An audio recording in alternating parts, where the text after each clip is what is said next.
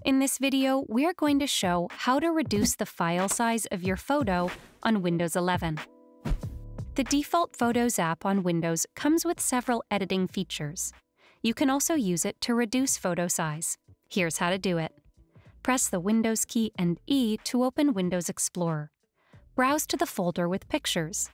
Right-click on a picture, select Open With, and choose Photos app from the submenu. Click the three horizontal dots menu at the top and select Resize.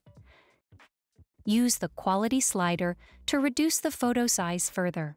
You can change the image width and height from the same menu. Hit Save. Finally, save your compressed image to a preferred location. You can also use Microsoft Paint to resize a photo. For that, from the same folder where the photo is located, right-click on the photo, select Open With, and select Paint from the submenu.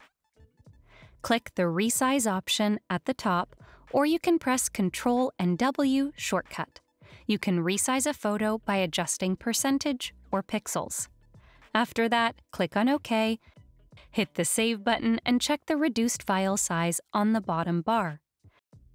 Click File at the top and expand the Save As menu. Pick a preferred file type to save your picture as, and export it to a relevant folder on your PC. These were two quick and easy ways through which you can reduce photo size on Windows 11. Now, subscribe to Guiding Tech and delve into one of our specially curated videos just for you.